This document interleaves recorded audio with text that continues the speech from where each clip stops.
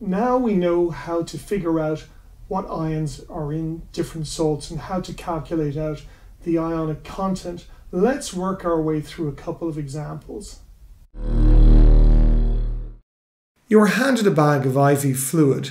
The components are quantified only as salts, and this is the bag of IV fluid. So we don't know what the fluid is, but we know what salts are in it. So there are a bunch of these different salts. There are 6 grams of sodium chloride, 3.2 grams of sodium lactate, 400 milligrams of potassium chloride, 270 milligrams of calcium chloride. How do you figure out the concentrations of these ions once they dissociate into solution? So let's unpack the bag. In this bag we have 2 different salts containing sodium, 3 different salts containing chloride, and 1 salt containing both calcium and potassium. So we have sodium lactate, sodium chloride, KCl, and calcium chloride with a bit of water attached to it. We also have lactate in one of the bags. So the lactate is here, sodium is here, here, chloride is here, here, and here, and potassium and calcium are separate. So there's lots of bits and pieces here to work out. So let's work out, first of all, sodium lactate. Of course, the atomic weight of sodium is 23, but the molecular mass of lactic acid is C3H6O3. That's the atomic weight. So its C is 12 times 3 is 36. Hydrogen is 1.01 times 6, 6.05. 1 hydrogen is lost in salt formation, and O is 15.99 or 16 times 3, which is 48. So what we have there is 36.3, 6.05 plus 48. So 90.08 is a lactic acid. Sodium lactate, NaC3H5O3, works out like this: 23 plus 89.08. Remember, you lose that hydrogen, and that works out at 112.08 millimoles per gram. So let's just work this through. We know that 1,000 a litre, remember there's 3.2 grams of sodium lactate. 1,000 divided by 23 is 44 millimoles of sodium.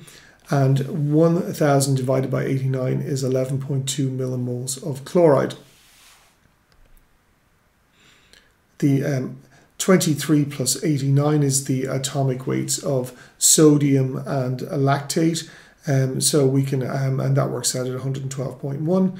We work out the proportion of each one. 23 divided by 112.1 is 0.2 grams. 89 divided by 112.1 is 0.8 grams, and then of course there's 3.2 grams of each, so it's 3.2 divided by multiplied by 0.2 is 0.64 grams of sodium, and 3.2 multiplied by 0.8 is 5.55 grams of lactate. So 0.64 multiplied by 2.5 is 29 millimoles of sodium, and 11.2 multiplied by 2.5 grams is 29 millimoles of lactate. That's our sodium lactate. Now we have our sodium chloride. We've done all this before, but let's just run through it again. 1,000 divided by 23 is 43.5 millimoles of sodium. 1,000 divided by 36 is 28 millimoles of chloride. Adding the atomic mass of both gets you the molecular mass of sodium chloride is 58.5. We know that 23 divided by 58.5 is 0.4 grams of sodium per 1 gram of salt, and it's 0.06 grams of chloride per gram of salt. There's 6 grams of sodium chloride in this bag of fluid, so that's 6 times 0.4 or 2.36 grams of sodium, and 6 times 0.6 or 3.6 grams of chloride. 44.5 times 2.3 grams is 102 millimoles of sodium, and 11.2 multiplied by 3.6 is 102 millimoles of chloride. 11.2 multiplied by 3.6 is 102 millimoles of chloride. 44.5 times 2.3 grams is 102 millimoles of sodium, and 11.2 multiplied by 3.6 is 102 millimoles of chloride. 11.2 multiplied by 3.6 is 102 millimoles of chloride. The bag also contains 400 milligrams or 0.4 grams of KCl. So what we're going to do here is we're going to add the atomic mass of potassium, which is 39.1, and chloride, which we know is approximately 36. So it's 39.1 and 36, and that works out, KCl works out at about 75 atomic mass, 74.55. Then, of course, you divide 39.1 by 75, and that works out at 0.52, and 35 or 36 divided by 75 is 0.48 grams of chloride per gram of KCl. There's only 400 milligrams of KCl in here, so it's 0.04 times 0.052 or 0.21 grams of potassium, and 0.4 times 0.48 or 0.19 grams of chloride. 1,000 divided by 39.1 is 25.6, and 1,000 divided by 35.45 or 36 is 28.2 grams per mole of chloride. So you multiply the millimoles per gram by the number of grams, and that's 25.6 times 0.021, which is 5 millimoles of potassium, and 28.2 multiplied by 0.19, and remarkably, it's 5 millimoles of chloride. So far, so easy. In this bag, there was also 270 milligrams or 0.27 grams of calcium chloride dihydrate. So calcium chloride contains calcium and chloride. To form a salt, the charges must be balanced. So we have our calcium, which is divalent, and two chloride ions. Thus, there are two chlorides for every calcium. But to make a salt, two water molecules are added. That's why it's called dihydrate. So calcium chloride dihydrate, when you add up the molecular mass of each one of these, you work out to have a molecular mass of 147. I have a whole supplementary tutorial on calcium following this if you're interested. Let's just work that through. 1,000 divided by 40.08, that's the atomic mass of calcium, is 25. That's the number of millimoles per gram.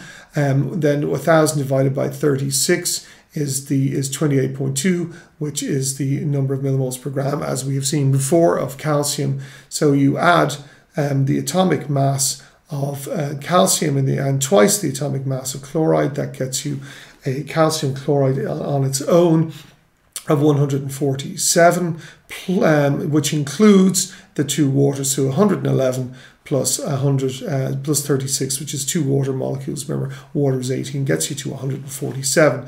Then you determine the proportion of each. 40.08 divided by 147 is 0.273. Chloride 70.9 divided by 147 is 0.048. To figure out the quantity in grams, it's 0.27 times 0.273, which is 0.073 grams of calcium, and 0.27 multiplied by 0.48 or 0.13 grams of chloride. Multiplying the number of millimoles per gram by the number of grams, it's, remember, calcium is 25 times 0.1 grams or 2 millimoles, and chloride is 28.2 multiplied by 0.13 or 4 millimoles. Remember, there are two chlorides for every calcium. So let's repack the bag. We have 29 of lactate, 29 of sodium plus 102 of sodium, plus 102 of chloride, that's the salt. And then we have another 5 of chloride and potassium. And then we have another 4 of chloride and 2 of calcium. And let's all add this up together. So in total, we end up with 29 millimoles of lactate, 131 millimoles of sodium, 111 millimoles of chloride, 5 millimoles of potassium, and 2 millimoles of calcium. So what we have in this bag, of course, is Hartmann's solution, and that's the components of Hartmann's solution.